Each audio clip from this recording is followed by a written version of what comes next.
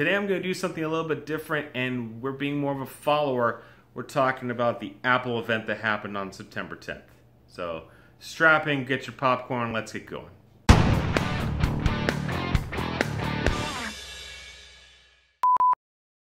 Welcome back to Visual Access. For new subscribers, my name is Hunter, and yes, my hair always does look like this.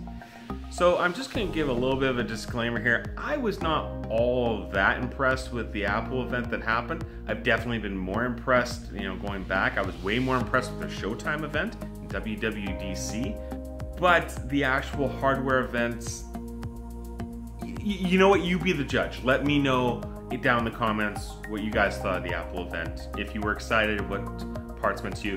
But let's recap exactly what went on.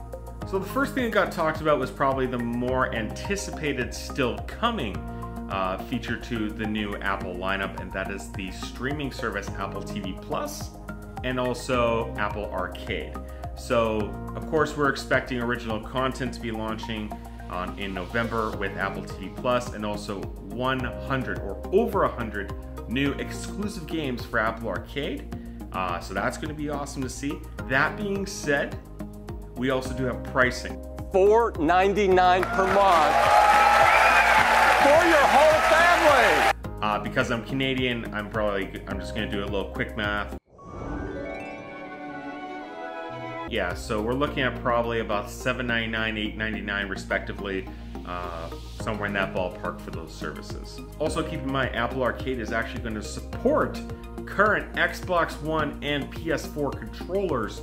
So that was literally something that got me very excited back at the WWDC event. So next thing that got talked about was the brand new entry-level iPad. We got the iPad 7th generation 10.2 inch.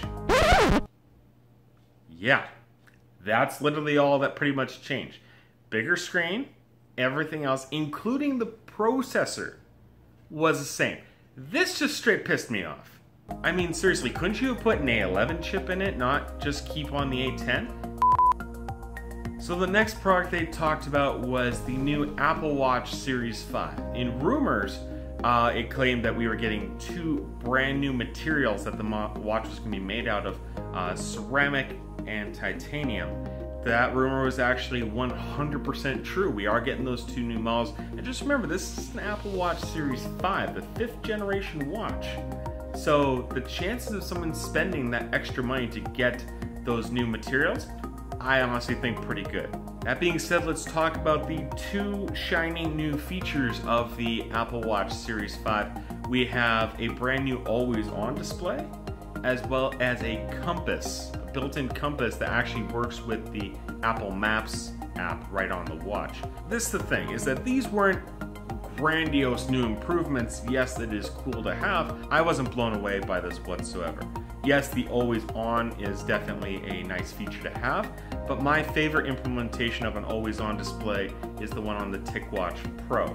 If you want to see what that watch brings, just go down below, check out Michael Fisher's review. I'll have it linked down in the info section. Yes, we're at the part that all you guys and gals probably want to know about. Let's talk about iPhone.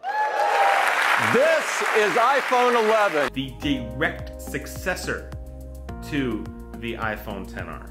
The iPhone XR was definitely the runaway smash hit of 2018. People loved having a cheaper option that still housed a very awesome, and might I mention, flagship processor while paying less than their actual flagship products. iPhone 11 comes in 6 new colors with an all-new purple, white, yellow, green, black, and product red.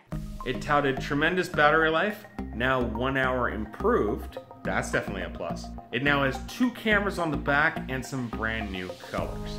They really made a heavy feature on the video and camera improvements. I have a feeling that's because of all the smack that they've been getting from Samsung and Google. But hey, it's still welcome to see because people have been wanting a better iPhone camera for quite some time. That being said, it is time for the creme de la creme of the iPhone announcement, and that is the brand new iPhone 11 Pro and its Max variant. No, I am not going to refer to it as the iPhone 11 Pro Max because I think this name is ridiculous. I think it's too long, and seriously, what the heck is wrong with you? So, iPhone 11 Pro and its Max variant. Once again, not too much of a spec upgrade. Both these phones, all of the new lineup is coming with the new A13 chip, including the iPhone 11. So that's really awesome. That being said, it was once again a camera improvement. So now you have not 2, but 3 cameras on the back, all capable of supporting 4K at 60 frames per second.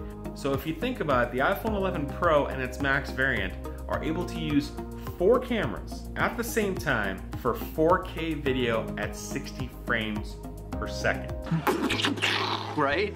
Now the iPhone 11 Pro and its Max variant, along with the iPhone 11, they really made a big deal about the cameras.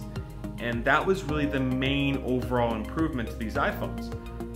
Really, when you get right down to it, that's all it was. The last thing that they touched on in this event was one that iPhone users have been pissed off by for quite some time, and I'm very glad they actually changed this. Now, coming in the box of the iPhone 11 Pro and its Max variant, hopefully also the iPhone 11 if they know what's good for them, a brand new 18-watt fast charger right there in the box. A high 5 doesn't even cut it. High 6! Yes!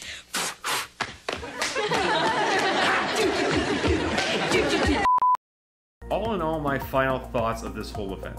Apple TV Plus and Apple Arcade, it's cool. I'm going to be checking them out. Maybe I'll do a review if you guys want. Let me know down in the comments.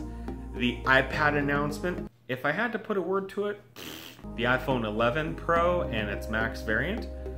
If you're a cinematographer or you like shooting things with your phone, then by all means, this is an awesome and highly recommended upgrade for all the improvements that it brings to a camera. The problem I have is that they're calling this an iPhone 11 Pro.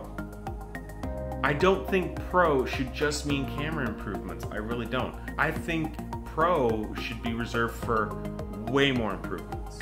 I think the Pro moniker should have been used for a different year of iPhone, not this one. And last but not least, I think that the runaway hit this year is going to be that new iPhone 11. 2 cameras on the back, you're able to do portrait mode on everything now, not just humans. Better specs, better upgrades, some new colors to, flaunt over. That's going to be awesome. Anyway, thanks you guys for watching Vision All Access. I hope you guys enjoyed this. If you guys want to watch the keynote, by all means, I will post the Verge's 13-minute recap or whatever it was down below, so be sure to click on that. Don't forget to watch Michael Fisher's review on the TicWatch Pro, which I'll also link down below. Check out that second screen technology because I honestly think that's where Apple should have gone with the new Series 5. Don't forget to follow me on Instagram, Facebook, Twitter. I update those so much more than the YouTube, and I wish that wasn't true, but it's just what I have time for. Like, share, subscribe. 3 things every YouTuber does want, and I am no exception. So thanks you guys for tuning in to Vision All Access, and we'll catch you next time. What you doing, Pooch? Watching Dad make a video? Good boy. Oh, Maverick likes Vision All Access? Oh yeah, he likes it. He likes it.